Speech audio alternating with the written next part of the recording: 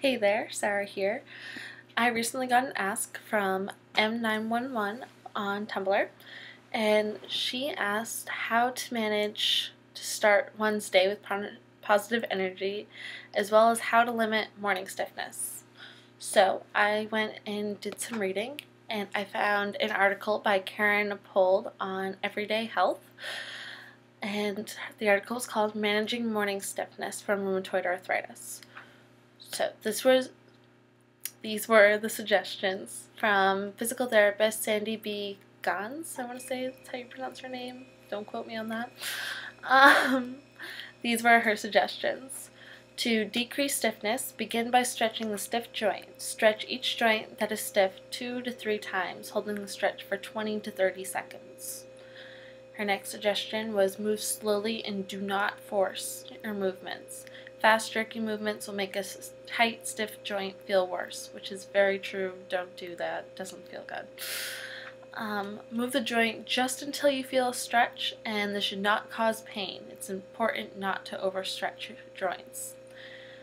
What else was suggested in the article was heat therapy, either a heated blanket or a heat pack or a warm shower or bath that will help the mobility of your joints in the morning. To answer your second question on positive energy, how to start your day with positive energy, my number one suggestion is focus on what you can do and what you're capable of that day. That is my biggest thing, is to be able to focus on what I can't, because so often we're either told or shown or tell ourselves what we can't do, but that will only set your day in a negative tone, which we don't want to do because you are still capable of so much. I also went to other spoonies for advice on how to stay body positive, which will also help with positive energy. And from the blog Adventures of a Loopy Lady, she suggests that what helps her feel better about herself is when she does her hair or nails and when her skin is smooth.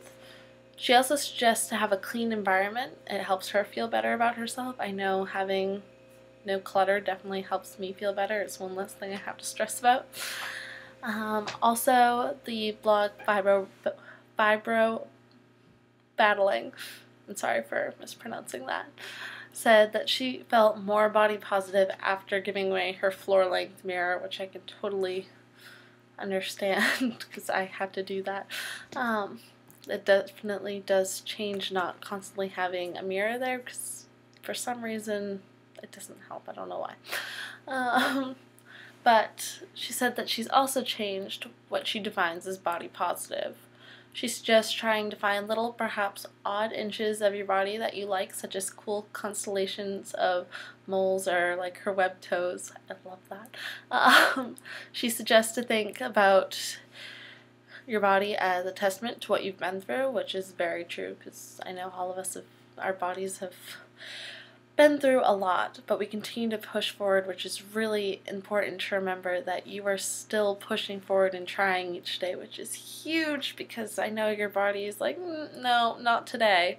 And for you to still get up and say, yes, I'm going to try, I'm going to push past this morning stiffness, and today's going to be a good day. That's a big deal. I'm proud of you.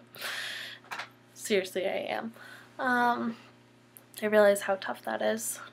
And the last thing that she said was, I still love my body because disease has not defeated it. My joints still move, a bit creakily. My tongue can still taste. My heart still beats. I'm still alive.